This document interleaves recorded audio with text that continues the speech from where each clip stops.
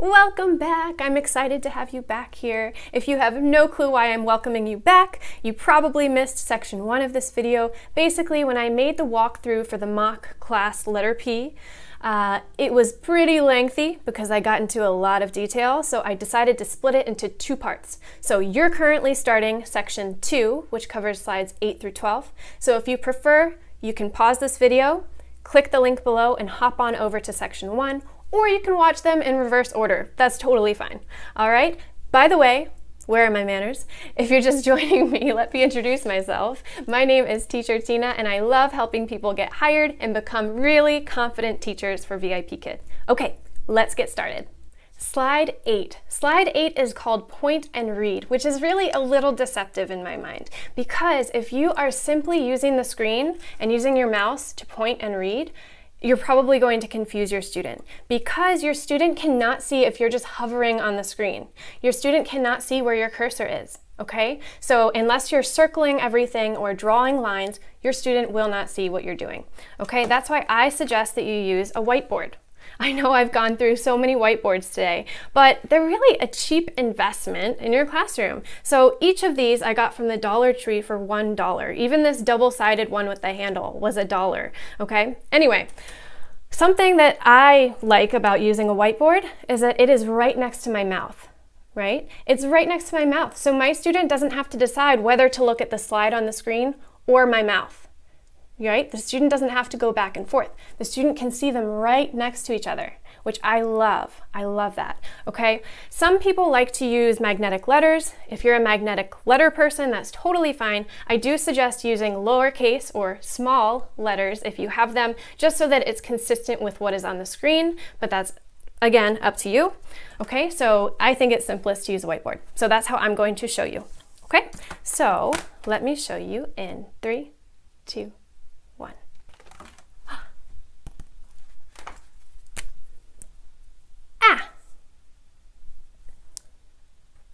P. Ah. P. Good. App. App. Good. App, app, app. Good job. Okay.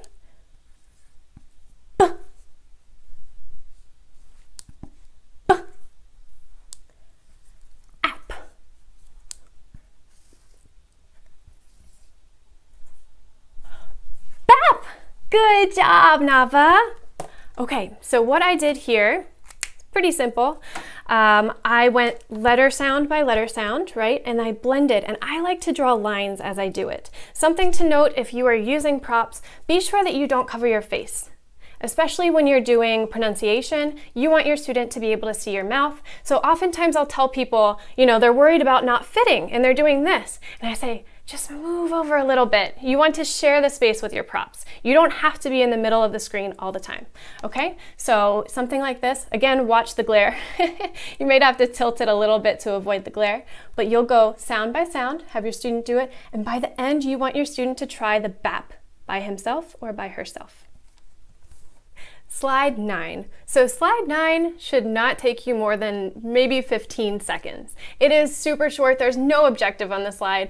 It's pretty much a throwaway slide, but you should do at least something small. So, for example, you could just say the words activity time with some kind of prop. So here's an example of things that I've actually seen people do when they've practiced for me, okay? Activity time! Woo! High five! Okay? Not long, okay? That's an example. Here's another example of things that people have done for the activity time slide. Activity time! Woohoo! Click. One more example for you. Ready? Activity time! Woo!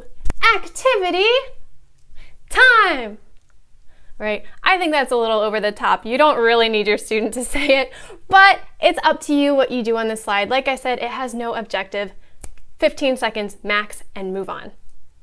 Slide 10, the P words slide. So this is the one that has P line, P line, P line, right? And let's read the teacher directions to be sure that we do everything that VIPKid is asking for. Read with me. The teacher directions at the bottom say, teacher teaches the word pen to the student and extends the learning by eliciting answers from the student of other words that start with P. Okay, except pig, panda, and pepper. We've already used those words enough. Okay, and in red it says use target sentence. Noun starts with sound. For example, plum starts with P. Okay, so here is my example. Of course, you can do it however you want. I just know that a lot of my students are visual learners, so I'll show you an example of how to use props. Okay, 3, 2, 1. Nava. P. Good. P, p, p. Pen. Good. Pen. Pen. Yes. What sound does pen start with? P. Good. Pen starts. Good. Pen starts with P. Good job. Good job, Nava.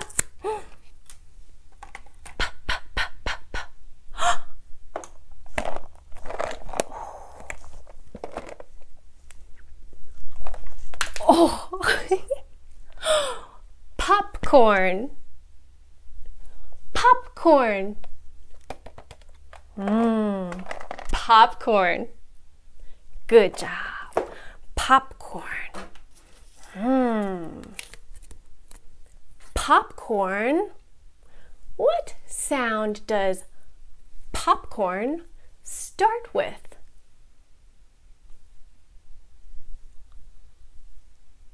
Popcorn starts with P. Yes, popcorn starts with P. Yes, very good. Nava. P, p, p, p, p, p, p. Wow. Pumpkin? Pumpkin. Good, good. P, p. Pumpkin. What sound does pumpkin start with? Good job! Very good. You get a pink cake. Pink. Good. Good job. Okay, so basically what I did on this one was I added a visual to it. You don't have to add a visual to it. If you've already run out of whiteboards and it's just too much, don't worry about it. But what I did was I basically just used a whiteboard and I wrote the letter P. It would have been a good idea to write it in the using a wet erase marker just in case, you know, I bumped it or something. For the purpose of this video, I just used a regular dry erase marker, but it's going to bother me that I just erased that part of the P because I am very persnickety. So let me fix that real quick. Okay, and basically what I did was I was showing my student that we're using the P sound, but I need to find words that start with the P sound. So I chose to give two examples. So the first one, of course, was pen, because that's the one that VIPKid specifically asked for. Okay, so I used the pen, okay, and then I made these ahead of time. I just have tape on the back of an index card that I cut. Okay, so I just did that. If I wanted to, I could have circled and underlined like we did earlier. I just chose not to do that because at this point my student should understand the concept of starts with, because we've used it enough. But anyway, basically what I was doing was showing visually what the word is and then using that target sentence. And I progressively made it harder too. If you want to see it again, go back and watch it again, okay? But I made it a little harder, so I would lead my student into saying the sentence. And you may have noticed me doing this. If my student is not giving me a full sentence, I can kind of do this like full sentence, right? I'm not saying full sentence, that wouldn't maybe make sense to my student, but I'm eliciting a longer sentence. You can ask for a longer sentence by showing, you know, pen starts. Something like that. Okay, so I gave the example of pen, and then again, I took it off, okay? And I'm saying p, p. So my student knows I'm looking for a p word, okay? And I actually bought this specifically for this video, but I'm definitely already using it a lot at my house. I got this really awesome caramel cheddar corn that I'm gonna have to pick up all over the floor from practicing this so many times for you. Anyway, I used popcorn as the next example. I chose words that have 2 syllables. Like I said, I'm kind of persnickety. I wanted to be consistent. So I chose after pen, which was the one that we had to use. I used popcorn, pumpkin. Some other ones that you could use are like pillow. I'm sure you can come up with examples of words that you can use. At the bottom, it does say noun starts with sound. I know some people like to use pink or purple as their words. That might be okay, but for the future, when we start teaching our kids the difference between adjectives and nouns, it might get a little confusing. They probably won't remember. If you choose to use pink and purple, I would suggest having something simple like markers. You pull it out, you know, purple, right? Purple starts with, use your board and have your student do it, okay? So in case you choose to use an adjective like a color. Some other words that you might want to use are simple words like pear, as in the fruit, plum, that I already said, piano, princess, party, prince, puppy, pony. I could go on and on, pot, pan, you name it. Just choose some words as examples, right? I would suggest, besides pen, having at least one example to show your student, and then you do not have to use the prop that I used, the board. That is totally up to you. And by the way, the reason that I wrote out the words ahead of time is because I have a very hard time with my handwriting. It's something that not a lot of people know about me until obviously right now, YouTube. But I have struggled with my handwriting for my whole life. Like, this took me about a whole minute to write. So I write sometimes in class. I tend to use the chat box. If I'm just teaching simple letters, I will write on a board so that they can see the act of writing letters, but it's not my strong suit. So I like to write things ahead of time. So if you want to do what I did with the board, you can maybe write some examples out and have some tape ready to go so you can slap it on there, or you can just use the screen. That's totally fine too. Slide 11. Slide 11 is our penultimate slide. All right, so this is the slide that has the really strange picture on it, right, with the panda that's lying. You're not really sure what's going on with the panda. The pig is standing there watching, and the peppers are just hanging out on this rock with the panda. Kind of a weird picture, kind of leaves you a lot to talk about, right? So on the bottom in the teacher directions, it states, teacher uses target vocabulary and sentence patterns to have a conversation with the student about the picture. Discuss the pictures to extend learning. And then in red, that means alert, pay attention. It says, encourage student to speak full sentences that are suitable for the student's English level, okay? So here's an example of how I would do this slide. This is slide 11. 3, 2, 1. Circle the pepper, just one pepper. Nava, what color is the pepper? Red. Oh, red, good. The pepper is red. The pepper is red, very good. Nava, circle the pig. Pig. Good job. Yes, very good. What? Circle it. What is this?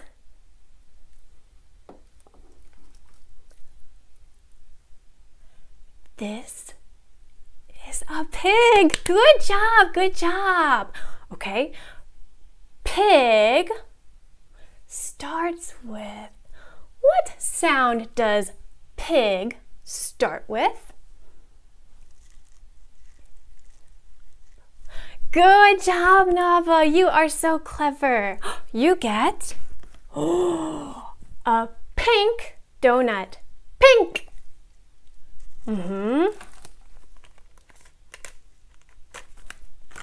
Pink. Good job, Nava. Okay, so just to recap, this was slide 11 with the picture, right? So all I want to do is get my student talking. I want to kind of be assessing my student's knowledge because throughout this class we've been using the sound p, right? So I want to get my student using that even more. You can ask all kinds of questions. You can ask about the colors. I would suggest not asking anything super complicated, even if your student is a rock star. An example of an inappropriate question to ask would be, what do you think the panda is thinking? You know, don't make it so complicated. Keep it simple, but challenge your student to use those full sentences because after all, that's our goal. Slide 12, we finally made it. Slide 12 is the goodbye slide. Now I encourage you not to just say goodbye and fly off the screen because you're excited to be done with your mock class. I encourage you to really wrap up the lesson, okay? And you may run out of time. Your mock class mentor may cut you off before you even get to the goodbye slide. But if you have the time for it, do your best to make it a nice closure for your student, okay? And about pacing, pacing is important, but that's something that really comes with time, no pun intended. The more that you practice pacing as a VIPKid teacher, the easier it will get. I'm not saying it's easy, but it will get easier, okay? So that is not the most important thing that VIPKid mock class mentors are looking for. They are looking for student output, that you're getting your student to use complete sentences and that you're correcting your student output. If your student is mispronouncing, that you're catching those errors and positively correcting, okay? And that you're using those target sentences. These things are very important, more important than pacing at the end of the day, okay? But if you have time for the goodbye slide, try to make it nice. Okay, here's an example of slide 12, the goodbye slide. 3, 2, 1. Nava, you did a good job today. Oh, look. Oh! How many treats did you get? 1, 2, 5 treats. 5 treats. Nava, high five. Yes, very good job. Nava, see you soon. Goodbye. See you soon, Nava. Okay, so I just like to bring the panda in at the end because most kids love pandas. And it kind of culminates the lesson since we talked about pandas. Okay. So basically, I just want to wrap things up. If you have time, it's always nice to count the rewards. It's not necessary, but it kind of brings nice closure and it kind of boosts the kids' self-esteem at the end because most kids are able to count to 5, even at level 2, most of the time. If they're learning the letter P, they probably can count to 5. Okay, anyway, I hope that you've enjoyed this walkthrough. Of course, you have so much freedom with this lesson as long as you're focusing on things like the target sentences and pronunciation using those synthetic phonics. You will be fine, okay? So there are lots of different ways that you can teach this lesson, so make it your own. So in the beginning of this video, I mentioned that I coach people throughout their VIPKid journey as my full-time job. So I teach in the mornings and I coach people the rest of the day. You may be thinking, how can you afford to do that, Tina? And it's because I do get a bonus. Once my referrals teach their first class as a hired teacher, I get a bonus. But truly, that bonus is just a bonus to me. The real benefit to me is that I get to be a part of your journey, and there is no bigger honor than you wanting to bring me along the journey with you. So, what do I provide to my referrals? Basically, I provide support. Okay, so if you have questions, you can ask me. You can send me clips of you teaching and I will offer you feedback. And perhaps people's favorite perk that I give them is access to my closed Facebook group. So this Facebook group is closed. It's only for my referrals so that I can be sure that I'm spending the most time helping my referrals since they're committed to me. And anyway, on that Facebook group, I have a really lengthy hiring guide. Okay, so these videos on YouTube are just the tip of the iceberg of what I offer to my referrals. So I have a very lengthy hiring guide. I also have items in the files folder, which other members are welcome to add to as well. I monitor that to make sure everything in there is good. But that is truly a community of teachers who are dedicated to your success. It's not just me. I'm in there every single day. I'll often hop on and give quick tips through video, live video. I host frequently asked questions or Q&A sessions every other week, so I'm very, very active in that group. You can also contact me through Messenger or through email. I love helping people on their journey. So you might be thinking, hey, that sounds great, but I think it's too late to add you, Tina. No, it's not. As long as you have not yet done your mock class, it's not too late to add me, okay? So here's all that you need to do in order to add me as your referring teacher. And if you already have a referring teacher, I'm sorry, at this point it's too late to add me on this application, okay?